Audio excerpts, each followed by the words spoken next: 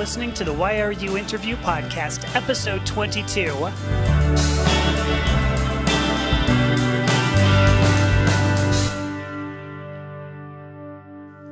Hi, kitty cats. I am Amethyst Herrick, your hostess for Why Are You, an interview podcast about identity. Well, in our last episode, we heard a story from a transgender writer as she described her journey and healing through the use of a daily journal. In this episode, we meet Sabene, a true artist whose creativity helped fuel her through long years of gender dysphoria before finally becoming whole. And she lives close to me too. It's fun. This content is brought to you by subscribers of the Purple Paw Publications website, Gender Identity Today. If you are already a subscriber to Gender Identity Today, thank you so much.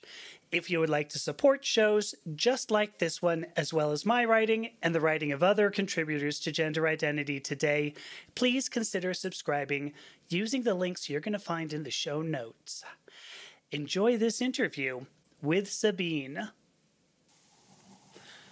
All right, and joining me today on the program, I have Sabene with me. Sabene, first of all, thank you very much for joining me to talk about Why Are You? Hi, Ami. I am really glad to be here. Not as glad as I am to have you. I got to tell you, I've meant to do this. How long have we known each other? Like 6 months? 5 months? About 6 months, 5 months, yeah. So I've meant to ask you to do this for about 6 months. So here we are finally, which is good. Yeah. It will probably come as a surprise to anybody listening. I do not know Sabene through Medium. That's how I know everybody else, but Sabene that's not how I met Sabene.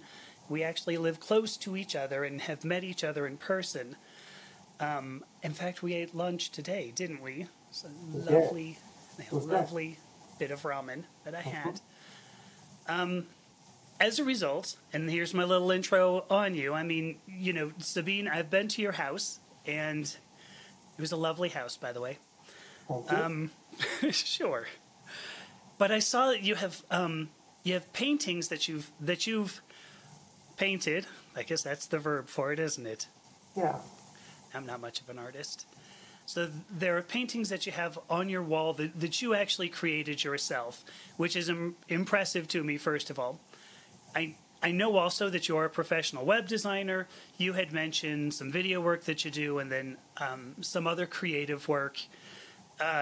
So I just, let me stop right there. I mean, painting, this is something you've done for a long time? It is. I have always been attracted to art, and from a very young age.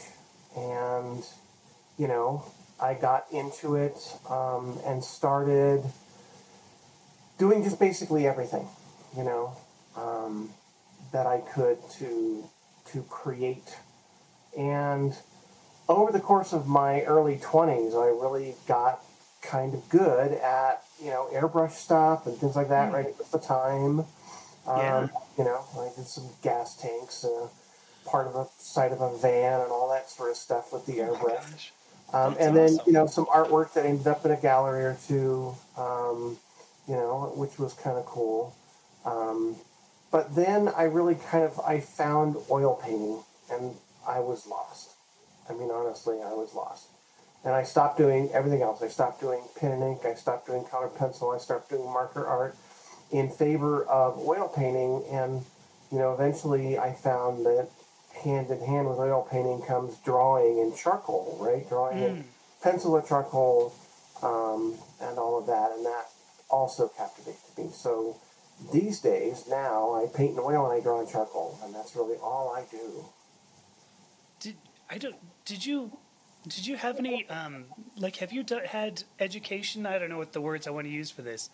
Like professional training in this? So when I was 18, I went and did a year and a half of commercial art school. Okay. I had to actually stop and make a living because I ended up leaving my house when I was 18 and forging out on my own. And so I did not finish my commercial art degree. And for me, really, training and mentorship. Training for me came in the form of mentorship.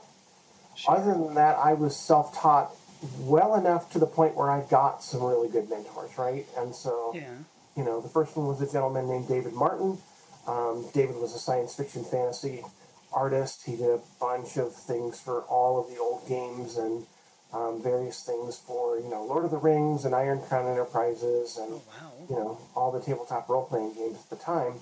And David was amazing. And so I approached him at a convention, asked that, can I come watch him paint and learn? And he said no. And the next I year, figured. at the I same was going to say, convention, did that work? Holy yeah, cats. But no, okay. the next year at the same convention, I saw him again, but I had pieces in the art show. Oh, okay. And, I kind of cajoled him to come over to my area and see my work, right? Come up and see my etchings in the art show. Sure. And while we were looking, I said, I still would love to come and watch you paint. And he said no again, but then he came back later in the convention and was like, I've been thinking about this, and yeah, why don't you come on up? And so I painted with David for, 3 or 4 years, and it was just really quite amazing because he took me through all of these amazing things. In fact, you can see just the corner of a Frank Frazetta painting that we did together, and it was a pencil sketch that Frazetta had done originally. He never painted it in oil, and David and I painted it together, and David did that in order to teach me how Frazetta actually painted, because David was a protege of Frank Frazetta. Oh, I didn't know I got that. to meet him, and I can't remember whether he studied with him, but he certainly knew his technique. Yeah. And so that was really just quite awesome. And so, so David was kind of my first mentor. And then eventually I ended up with a gentleman named William Whitaker. And Bill has since passed, but he was an amazing painter. Just so talented and so good. And I got to study with him for a couple of years, and I lived in Utah. I went out to visit him, painted, in the mornings, and then would come and join him. I painted on my own stuff in the morning, would come and join him in his studio in the afternoon. We'd talk about what I'd painted, what I'd worked on that morning, and then, we'd spend the rest of the afternoon with me just basically watching him paint. Oh, jeez. And, I mean, Bill was a gallery painter. He had stuff in Santa Fe and Hilton Head and various places all over, the country. He was a consummate painter, a master painter. And so, I was so fortunate to have those people as mentors for my artwork. Right. Forgive me on this, too, because I am not an artist by any sense of the word, I would say. I think you're an artist. Well, I thank think you. your art is a different medium, right? You are more of a written word artist, right? I've not seen you paint or draw, but you may have those talents as well. No, not in the least, because I was gonna. Well, I mean, my drawing has always been very juvenile, but one of the medium, was it media? What was it? What, I always thought it would be cool to be able to paint in oil, and I have my own ideas around that. What is it that's compelling about painting in oil? So, at this point, painting in oil is, 800 years old, right? Sure. And it's perfect in its form and its function. And when you paint in oil, you can create a work that creates what I call a wall presence, right? Because oil paints are translucent. It's pigment suspended in an oil medium, and the light will penetrate that. The light will go through those layers, bounce off the reflective ground that you've got in there, right? Some sort of a gesso or a, whatever it is that you've got underneath there, and it will come back out. And an oil painting can be luminous on the wall. It creates a real wall presence that you can't get in a lot of other mediums. And it's so forgiving. You can blend and you can move shapes around, and, it doesn't dry until, a week later or even the next day if you want to use some dryers with it, to make it work faster for you. So it's very forgiving.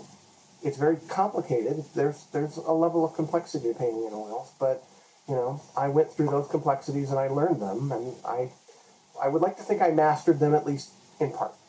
So, The work I've seen so far, and admittedly I haven't seen everything that you've done, but the work I've seen looks, I mean, masterful, truly, yeah. to my eye anyway. So, Thank you. well, I'm curious. You're welcome. I'm curious too. The, I mean, you spent a lot of time working with a couple of artists and learning their techniques, but you started at just before 18. Sorry, you said it was about 16, 14, something like that? Yeah, Okay. yeah. How did your art end up informing all the struggles of life? I mean, professionally and ultimately, personally. Hopefully, the personal came first. But how Sure. how does your art really inform your life? So I don't know whether you may have noticed, but I'm transgender. I know. And so, yeah, there's an amazing thing, and I call it amazing, and I think it is amazing, is that transgender people who are closeted, as I was for, 50 plus years of my life, um, tend to be able to pour all of that emptiness, that energy that we are denying ourselves into other things. And so, I found that closeted transgender people can be quite brilliant at things because they have to pour themselves into something else. And I was doing that. I was denying my authentic self. It was the 1980s. There was no chance of doing that, or if there was, I was unable to unlock it at that time, even though I did make a run at it. And so I poured myself into anything else that was not that, right? So I really tried to create for myself something that I could disappear into, and art was that. And so, I really went after it. And so when I picked up the airbrush, I worked and I worked and I worked, and I mastered the airbrush as fast as I could, and I did as much work with it as I could, right? I had every single Bob Ross painting video, every single episode. I painted for, weeks and weeks with Bob Ross until I mastered the Bob Ross technique, understood it, and could move on from it. And so it's that kind of obsession. When I got into oil painting, I went and I found, these old books, these old works. I was fortunate enough to be able to see some old masterworks, and that was one of the ways I taught myself how to paint in oil. Was I reproduced 3 old master paintings. I see. Right? And so I say old master. William Adolph Bouguereau was 2 of them, and Hans Holbein was 1. Bouguereau was really a kind of a pre-Raphaelite painter. And so, but, the concept is there, right? You find the work of someone that you absolutely admire, who knows their craft, and you pick a painting of theirs and you reproduce it. And I did that with 2 Bouguereau paintings and the painting of Sir Thomas More by Hans Holbein that he painted, I think, in 1497, and Thomas More is there. He's got his chain of service. He's got the ermine sort of cloak on. His sleeves are velvet. I mean, the amount of he has stubble. Oh, gosh. And so, all of that sort of stuff that you learn. How do I paint this? How do I do this? Yeah. And so it's an amazing thing to be able to go through that struggle and figure that out and learn how to paint. And, I had, at that point, not a lot else going on in my life that I was engaged in. And so I poured myself into my art. And that was kind of, how that worked.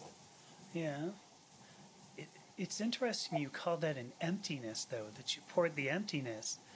Because clearly you were very full. Maybe it was the energy that I was filling myself with, right? You have this emptiness, right? I was not able to be authentic. I was not able to acknowledge that in society, And so, I had to do something else. And, you know, somehow I found this drive and this energy to create something for myself that I could then disappear into. Sure. Right? And that's a temporary solution at best. Obviously. It did okay for me for a while. And so it also creates some negative connotations into that because I was so eager to master the techniques, to understand what was on my brush and what I was putting on my canvas, that I didn't go through the process that a lot of people go through, which is, art is the combination of skill and something to say. Right? So there's this application of I have something to say, and now I'm going to use my artistic talents, my technical knowledge in order to bring that, hopefully, for me it was a 3D image on a 2D surface. Sure. Right?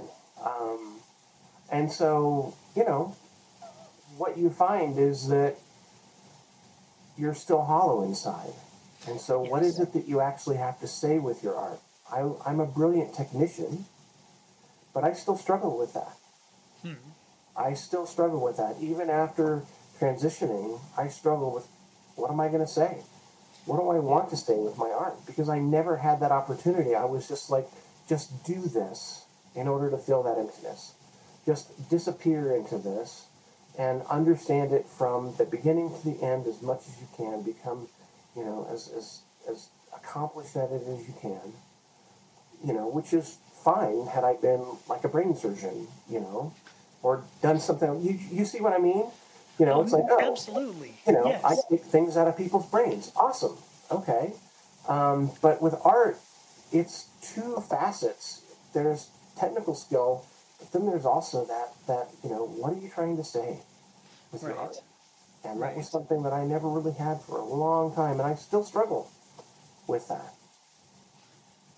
What are some of the subjects? I mean, earlier subjects I'm more thinking about, but what are some of the subjects that you did feel had something to say? I guess it doesn't have to be early, but at any point, what subjects did you finish and went, there we go, I said something? Yeah. So I am drawn to drawing and painting people. Okay. For me, that really, really speaks to me. I love the human form. I love how graceful and elegant and articulate it can be. I love skin tones and all of that sort of stuff, right? So again, that's a little technical, but I really like the concept of, capturing moments, right? And there are painters whose work, they stop you dead in your tracks. Sure. If you actually see the work, right? John Singer Sargent, he painted portraits, right? He painted portraits of people, a lot of, ladies in fabulous gowns. But, the work was so amazing and so stunning that, for me, at least, it stopped me dead in my tracks. Right? It just stopped me dead. And that's always been something that I wanted to have in my art. I don't know that I've ever captured that necessarily, simply because I haven't really explored it well enough either at this point, I'm still on the backside of transition and trying to figure out now, how do I live? And where does my art fit in that? Right. Because I'm in year 3 now of being transitioned, and I'm still, like we talked today at lunch, I'm still kind of calming down. Sure. Figuring out who am I now that I've done this. And it seems common in the community to be hard on yourself too. You could have created, you probably have created some amazing stuff that you look at and you go, yeah, it's all right. Yeah, we are our own worst critics for sure. Absolutely. That's absolutely true. And so, to your point, the stopping you in your tracks, there was this, so I went to the Getty Center because, I lived in Los Angeles. I absolutely adore it. Oh my gosh. Yeah, I only went there a few times, but there was one time I was walking through, and I don't even know what the exhibit was, but I go walking through, and it was small. I mean, it was maybe, 8.5 by 11, probably not, Sure. but maybe something metric. But there was this. You could tell where the light came from, and there were just glints, and the application of light in the painting was just stunning. And I went, "Oh my God, who is that?" And I went and I looked at it. It was Renoir. I have Yeah. never seen another like Renoir that stopped me like that. But I know I was walking through, and I remember turning and kind of going, "Oh, oh my gosh!" And I just kept on leaning in until finally some guard comes running up and is like, "Hey, get the fuck away from! Don't They're like, touch the." no, you can't touch the art. You Just can't looking get at too it. close. But yeah, Right. no, I totally get that. Right, I totally get that. In fact, it was in the Getty. There was a John Singer Sargent painting of a lady. She's Okay. in this grand, voluminous gown, right?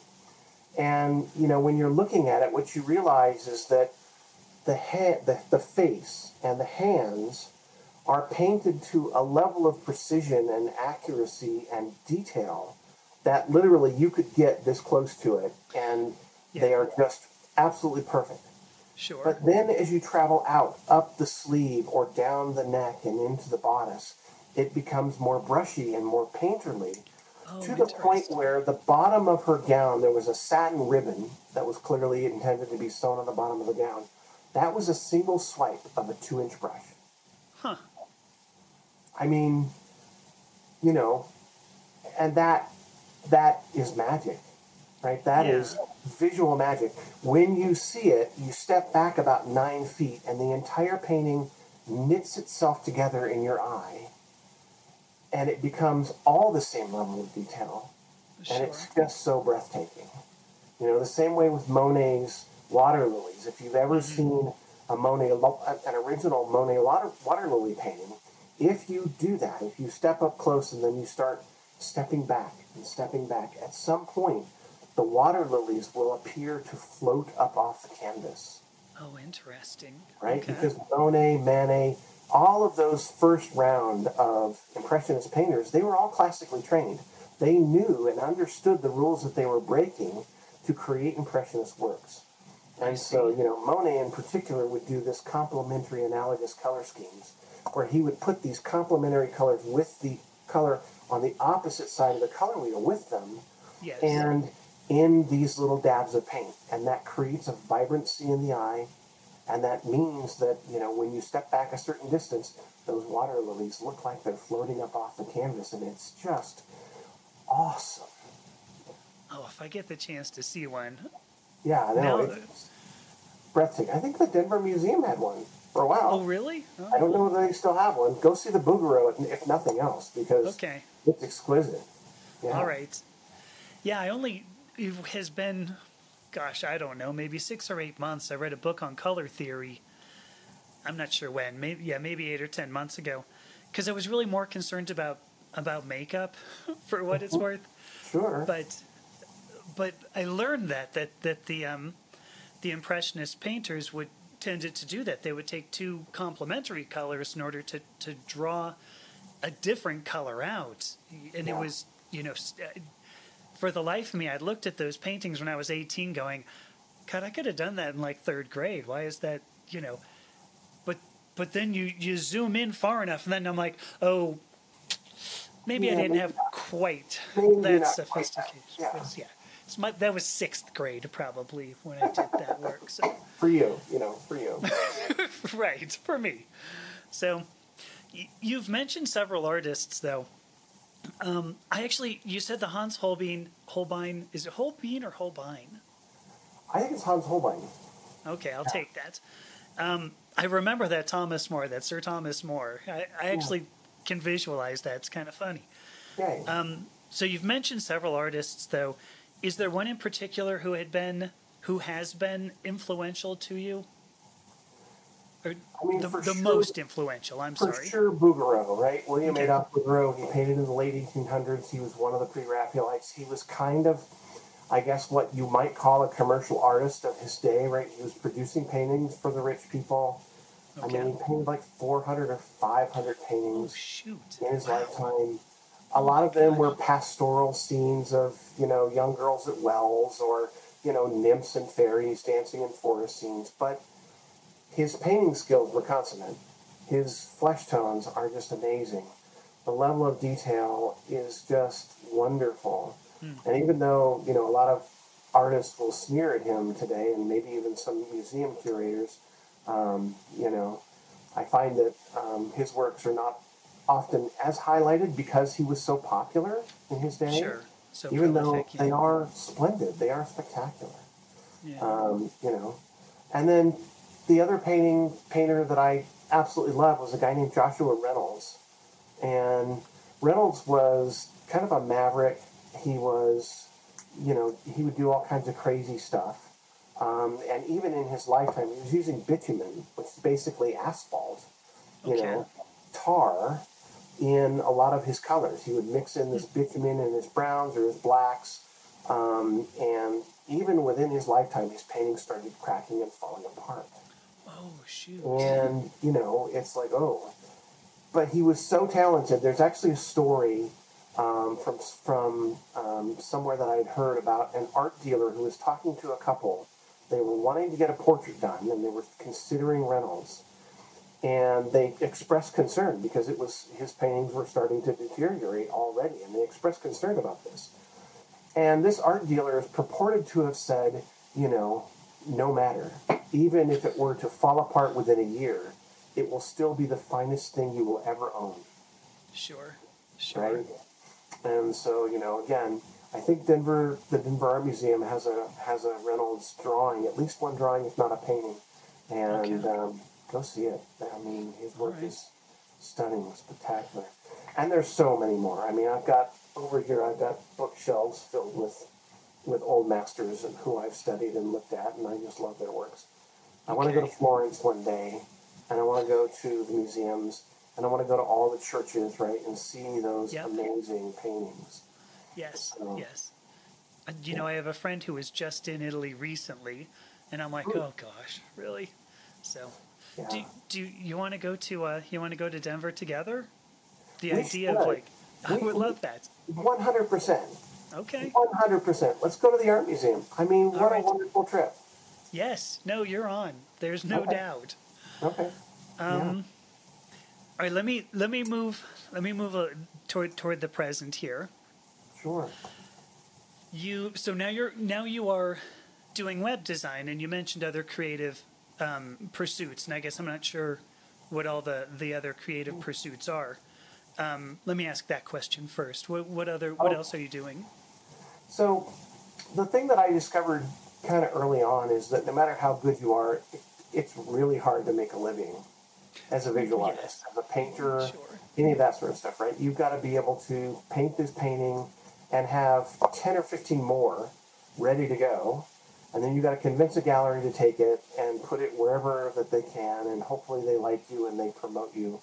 And so I made several runs at being an artist, being a full-time artist, and that never worked. Never worked. I always ended up having to go back into industry, go back into kind of corporate land, and do that. And that's kind of where I got my start. Was I was a graphic designer as well as learning how to paint when I was in my early 20s, and I kind of started through that. And so even though I began as a graphic designer, I always kept those skills going all the way through my career, and I became a manager, and I did all this stuff, worked for Beltway Bandits out in Washington, D.C., I worked for IBM, did all kinds of stuff, and, it was a great career, if they were as my old self, as my non-authentic self was. Sure. And so, eventually I ended up at a point in my life where I got laid off from a job where I was doing a really good job, but there was some conflict because, I won't get into why there was conflict, but there was some conflict. And so they laid me off with 6 months. There's still a non-disclosure agreement in place, right? Yeah. No non-disclosure, but they laid me off with 6 months worth of severance. And so I had a full paycheck for 6 months. Yeah, sure. And I had friends in Australia who had a bed and breakfast on a place called Flinders Island. Okay. And I went to Flinders for 6 months, and I ran a B&B. And I cooked meals for guests, and it was this amazing opportunity that took me to the other side of the planet on an island of about 800 people. And I was suddenly, as it were, 10,000 feet above my life back in the U.S. Sure. Having just been laid off, looking down on it for 6 months and having 6 months to contemplate, well, what's next? What do you want to do? And I determined that I couldn't go back into industry to be, a corporate drone anymore. I just couldn't do that. Sure. The money was fabulous, but oh my gosh, they just own you heart and soul. And the work was without soul, right? I was a manager. Oh, sure. I was a proposal manager, a contract manager. I was doing all that sort of stuff. So I decided that I wanted to keep pursuing my artwork, and I opened up a custom picture framing store when I got home. Right. And almost immediately, my phone began to ring because people were like, "Oh, you're back. Do you want a job?" And I was like, "No, I don't want a job." But we were in 2007, 2008, and you may recall that the economic situation at that point was that we headed into a depression, and I had just started a brand new business. And people buy custom picture framing with their disposable income. Right. And we just headed into a recession. And so I was like, I'm happy to consult. And so that was when, my web design, graphic design, consulting business really kind of got started up again. And, I would go and run a proposal team for a company or help them to, create and format their annual report. And so gradually I began building more work like that and getting kind of a reputation. And so I did that for 12 years. I ran my picture framing store and I consulted. And then in 2019, my wife and I made the decision, because we've got a 99-year-old grandmother that lives with us and her grandmother. And so, she's not getting any younger or any faster. And so we decided that, it would be good for one of us to stay home and be with her, but still be able to work from home. And I was the obvious choice for that because my wife works in healthcare. She has the great insurance, and we love her for that. And so, so I closed the shop and started working from home and pursued that web design, graphic design, all of that then full time. While I really kind of transitioned as well. Sure. I started my transition in 2017, and by the time I closed my shop, I was fully socially transitioned, which was fun, in a small town in northern Colorado. But everyone was wonderful, honestly. It was overall an immensely positive experience, which was really cool. Yes. So would you call what you're doing now then sort of an extension of the art that you started, years ago when you were 18? I think it's still an expression of my creativity, right? I create beautiful things. That was the very first resume that I ever wrote. That was underneath my name. I create beautiful things. Sure. And so whether that beautiful thing is a logo for someone or a website now, I'm still out there using my creative energies to do those sorts of things for clients. Is it, masterwork, oil painting of, yachts and golfers? No, it's not.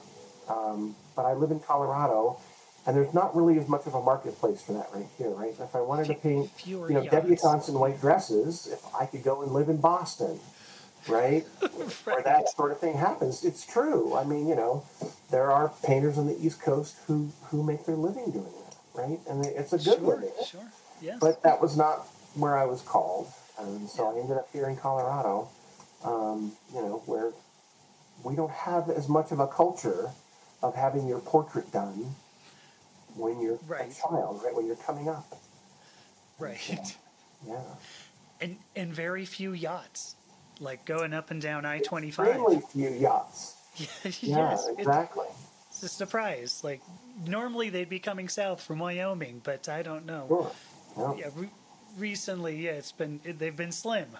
The thin on the ground, I think, is how they put that. Exactly, they're thin on the It's ground. weird. Yeah. I've done a few, I've done some work, but for the most part, it's been for me, and I love doing still life work as well now, because a still life, you do a portrait of someone, and there's always going to be something wrong with the mouth or the eye, right? Because the first thing that we see as human beings when we finally are able to actually see our eyes clear is our faces. Right? Because that's the only thing that's close enough to see us, right? Our mother's face, our father's face, all the people that would see us, right? So we literally grow up doing nothing and spend our lives doing nothing but seeing people's faces. And so when you are trying to then represent for someone the face of someone that they love on a two-dimensional surface, when they are used to looking at that person in three dimensions, John Singer Sargent said it the best. He said the portrait is a picture of someone, or is a painting of someone, or a drawing of someone with something wrong with the mouth. That was what he said, right?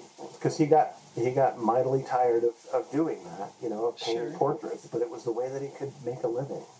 Yeah. And so, I like the still lives because no one's going to say that's not that apple. Right. I remember that orange being more expressive. That's right. Yeah. So, yeah. It's a shame too, because I got to figure, the light on purple, would just be an amazing subject. It was just something I'd throw out. But it's true. It's interesting because your hair, right? Looking at your hair in the camera, you have purple, you have blue. On the top of your head, there's like a rose. Right. It's almost like it reflects like a rose color. It's beautiful. It's not on purpose. It's only one color, actually. It's just I know, and that's the cool thing about that, right? I love that. You can paint it I will sit for you right after we get back from Denver. There you go. Perfect. So I think you've actually answered this question, but I want to ask it one more time, just to make sure that I got the correct answer. Because, what do you think is the most compelling piece of visual art that you have ever seen? Oh, wow. Okay, then you didn't answer it good. So, in the National Gallery in Washington, D.C., there is a painting by a gentleman named Titian. Okay. It is of a woman, and it is one of the first paintings. So Titian was, do you remember in all of the old medieval paintings where they're like this, and the hands are really, the fingers are really elongated, and the shapes are really tall, right? Sure. Oh, sure. Yeah. And then all of a sudden, you see this humanist movement. It's called the humanist movement, where suddenly you have people who are drawing and painting people as they actually appeared. And Titian was one of the first people that did that. Okay. And there is this painting, and I can't remember what year it was from, but it was a woman in a green dress, and I believe the dress is velvet. It's in the National Gallery. And again, that was a work that stopped me dead in my tracks, right? Okay. Because if you know any of the history of this, then you see this actual painting and you're like, oh my gosh, this was like pivotal. It was controversial. How dare you paint people in a humanist way, because that is the purview of God, was the perception at the time. And so, that, and it was luminous. It was amazing, right? It was 600, 700, 800 years old, who knows at that point. And the light was penetrating those layers of oil and bouncing back, and it was just, that has to be one that just absolutely stopped me dead in my tracks. And then certainly, just about anything that William Whitaker painted, I just adored. Bill, again, was a consummate master painter, and his works regularly would stop me in my tracks. Right. And then, you've heard me talk about paintings of John Singer Sargent and, Monet's Water Lilies and Reynolds. And so there's a lot there. I've always wanted to see a Rembrandt, because it's my understanding that, a Rembrandt, they say that you can pick a Rembrandt up by the nose, right? A Rembrandt painting up by the nose, because he really piled on what the lead white, right? They use lead white in their paints, and that's something I still do to this day. I still paint with lead white because it creates this incredible softness and luminosity in the paint.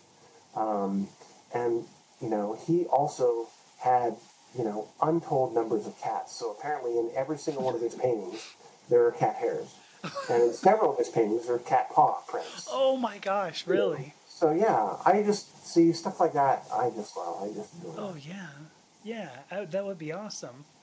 You shook loose a question I had. I was going to ask you this when you talked about Joshua Reynolds, because you mentioned he used bitumen in his paints. Have you ever experimented with different pigments? I don't know how else to call that. Just different pigments. So I've got a Muller, and the glass pad, and the grinding stone, the glass grinding stone, and so I've done some of that paint mixing with actually using like yellow ochre from dirt.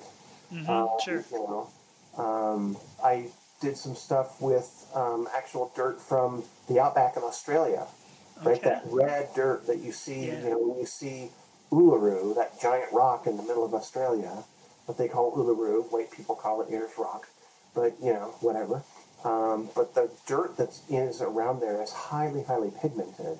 Sure. And so I did create some things there, and I did some charcoal drawings actually, where I mixed some of that dirt into the gesso to give me kind of this rosy colored background or ground in order to draw on. And it also creates a real textural surface, right? Because I usually get that by mixing marble dust into my ground. And when you're pulling with a stick of charcoal, if the surface is super, super smooth, you don't get as much drag. And so if you create a little bit of texture in there, then you get a lot better drag off of your charcoal pencil, your charcoal stick, or whatever you're using. You weren't mixing any like lead oxide, right? You weren't grinding up any lead oxide for the I've done lead white. Oh yeah, I've got. But that you're grinding up on your own. Just don't breathe. I've got a little bag of lead pigment. You mix it with oil, and it creates this beautiful lead white that is just buttery and soft and beautiful. Yeah. You know what I mean? Just don't breathe about lead paint, as long as you don't breathe it, and as long as you don't eat it, right? It's just fine. And, granted, in the 1970s, we had a bunch of houses that were painted with lead paint inside and out. And there were some small children who, as small children would, they would find stuff and pick it up and put it in their mouths.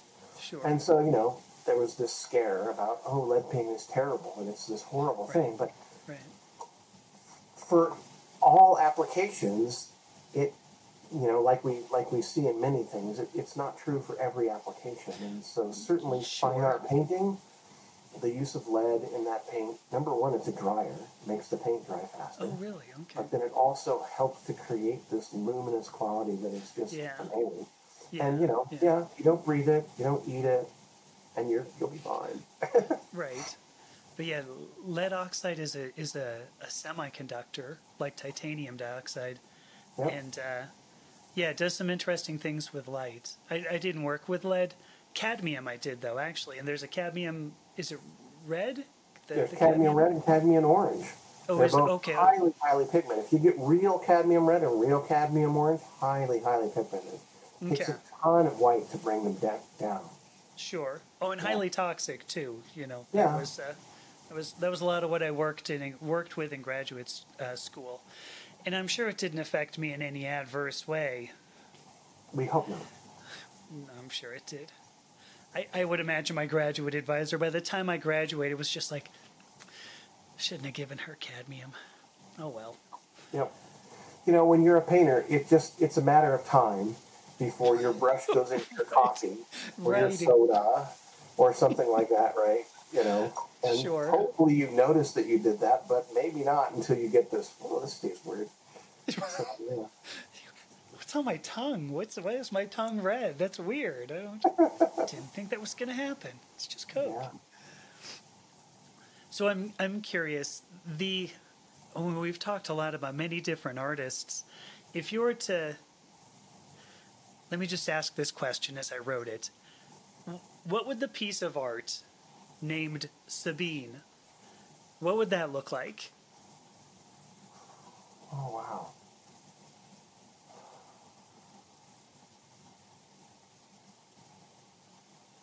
That's a hard question to answer.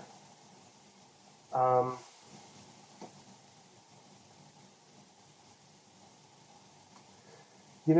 I would love to see it be,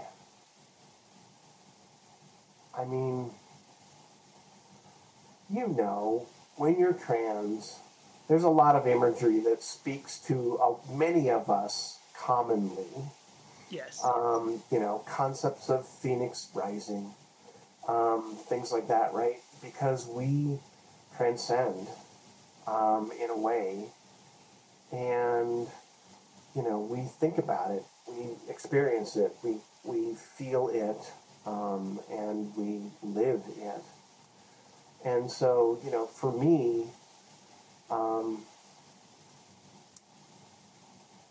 I'm going to answer this with a silly cartoon.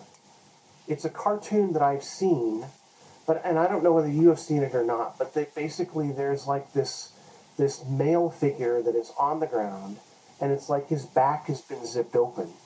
And in the middle of that back of the zipped open, empty now, hollow shell of a male is this girl, and she's just kneeling inside of him, and she's like, I'll take it from here kind of thing. Oh my gosh. And that, when the first time I saw that, it's a cartoon, right? It's not the deathless work of, a Rembrandt or a Joshua Reynolds or a William Bouguereau, but it spoke to me. Oh, sure. So deeply, right? Because I got a shiver. I mean, I get you. It is that beautiful expression of finally being authentic, right? So I would want it to have some quality of that, whatever it did look like. And I don't know that I'm qualified to say what an art piece about me would be, but if I did, I would feel like I would want to have that sensation in the work, that spirit in the work. Yeah. Oh, it was beautiful. I really did get a shiver. You said that, and I went, I did I got a little goosebumpy for a moment. If I find it, I'll share it, because it brings me to tears almost every time I see it. Yeah. No, I can imagine. It's so real for us. Yes. For many of us, I have to imagine it's certainly real for me. Yeah. I have one final question. Do you want me to ask it? Yes. All right. So I asked you what a piece of art named Sabine would look like. What about your own art? Have you created the piece of art, or what piece of art would you like to create that would end up serving as your legacy? Oh, that's a good question too.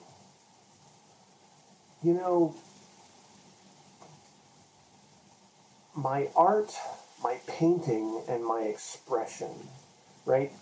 Other than creating websites, creating logos, creating graphic design for people, that sort of stuff. There's a level of creativity there. But for me to dig deep inside myself and say, here's what I want to finally say, I'm not there yet. I'm not there yet. I'm still in the transition. I've gone through all of the steps, and I've done all of the physical work, but I'm still coming to grips with this new person, new to me, that has been inside me for 50 plus years, but Sure. that I'm just now getting to know. Yeah. Right? And so she has things to say in art, but I'm still in the weeds enough that I haven't been able to explore that. But that's in the future. I mean, you can see in my picture, you can see my easel right over here. Yep. Right? Beautiful, beautiful easel. And it's there, and it will be in use again. And, I look forward to digging into that. Right. Because, I've been doing other things. I've been distracted. Right. And, once I found, first of all, a partner who would see me and accept me, all of me, as much as, they were able to. And I found enough safety that I could start exploring transition, and then actually engaging in transition, not just exploring it, but engaging in it. That's kind of an all-consuming thing. Yes. For however long it takes us to do. And for me, mine started when I met my wife in 2008, right? And it took me 10 years to actually, with her, to finally feel safe enough to start transition. A decade of my life went by. Sure. I still was not able to acknowledge that, even with someone who accepted me fully. And so, I'll get there. But I'm still calming down. I'm still trying to figure out who is this girl that I have lived with my entire life? Who is she? And how do I live with her? And how do I be happy? And how do I not feel like there's something perpetually always wrong with me? Because there's not anymore. Right. I've gone through as many steps physically as I can to fix all those things. And it's there. And it's good. But it's a process. And so eventually I will get to that. And I hope that you and I are still friends and you can see that work when I finally do produce it. I was going to ask, when you do, make sure to let me know, because I would like to see it. Yeah. So. Yeah. That was heavy. Oh, I'm sorry. No. It was great. I'm so happy that, I appreciate that you shared all of this with me. Just, I say this to everybody, and maybe it sounds like it's becoming cliched or hackneyed in some way, but I do think very highly of you, and this, the feeling is absolutely mutual. Oh, 100%. thank you. The your truthfulness, your authenticity, truthfulness. I don't know if that's the word I want. Your honesty, your authenticity. They are all touching. Everything is touching. So, Thank you. I think I would just say, thank you so much for taking your time and talking to me and talking so, just so raw and of yourself. Thank you. You're welcome. I can be authentic now, which means that I can let the raw part of me out, right? And that's important. I think it's important for us all to be able to do that. And if you're in a place where you can't do that, for you to be able to see that that's possible, right? And to know that, someday can become every day. Right. Oh my gosh, I know.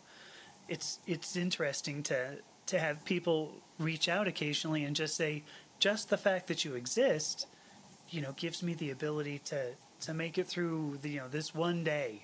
Then I'll find somebody else who exists, and someday I'm going to get to my day when I become the inspiration for the next generation. I don't want to say generation. It's been a couple of years. You already are an inspiration. Look at all the things that you're doing. Oh, I wasn't talking about me. I mean, like the both of us. There are people who look at us and just go, "Holy cats! Look, they made it." If they made it, I can make it. And it's they made it. Yeah. So I can do it. But that's that's what you put forth into the world, and hopefully I do that occasionally too. So you absolutely do. So thank you again. Thanks so much. It means so much to have this conversation with you. Absolutely. It means a lot to me too. And, as usual, I love you, Ami.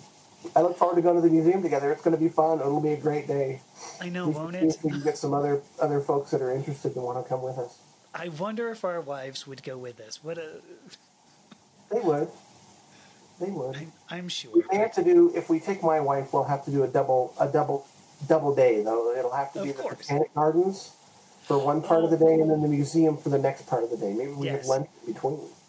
Yes, no, I love that. Yeah, that botanical garden. I'm going to cut this bit out. Probably. Sure. Probably not. But anybody who's seen the Denver Botanical Gardens, oh my gosh. Especially They're when. quite special. We're members and we just love going down there. Oh, are you? Okay. Yeah. I always love toward the end of the summer that there will be the, the butterflies. You know, there will be more butterflies there. Yeah. And I don't know, I love butterflies. You know what? It just struck me the metaphorical significance.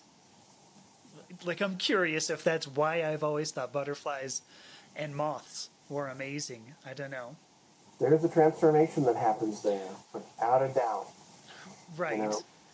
And I think that's important. And maybe my metaphor, my sense of metaphor is just just that superficial. So No, I mean, a butterfly is a beautiful, incredible example of nature transforming itself. Oh yeah, And for so sure. why shouldn't you take it as a sign or as a symbol of something special to you? Then I shall. I think I'm going to paint a big butterfly on my There you face. go. Okay, cool. Do you think they do face painting at the botanical garden? Probably on a particular. We could see if we could find a day when they were doing that. Right. That'd be I fun. would do that. I would totally get like a butterfly. And then Yes. go out on the town in Denver. Yep. With a big blue butterfly on my face. People would come up and try to rub it off. What's wrong with your... Oh, it's paint. You know? People do that before I've got the, what's wrong with your face? Oh, what's wrong with your face? It's not totally true. Normally they come up and slap it. You know, they don't try to rub it. But No, untrue. no, Untrue. positive things, good things. People love you. Untrue. A couple. So, all right. I will cut it short again. Was this goodbye number 3? I think we got Yeah. to. We'll call it here. Right. I've started like numbering those in like tables of contents, like the chapters in a video. Yeah. Because, I'll start shutting it down. It'll be like, 45 minutes in. And then by like 55 minutes in, I'm like, well, we're on goodbye number 6. Yeah. Yeah. No, I mean, what can you say? It's good conversation with someone that sees you and can understand what you're going through completely. Right.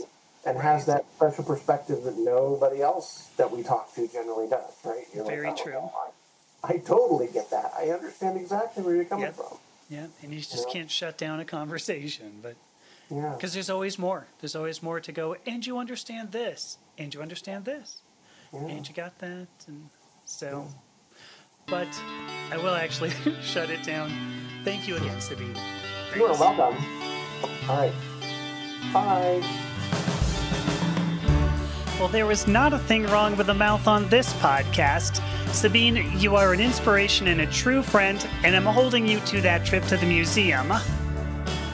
Well, I hope you enjoyed this episode of Why Are You?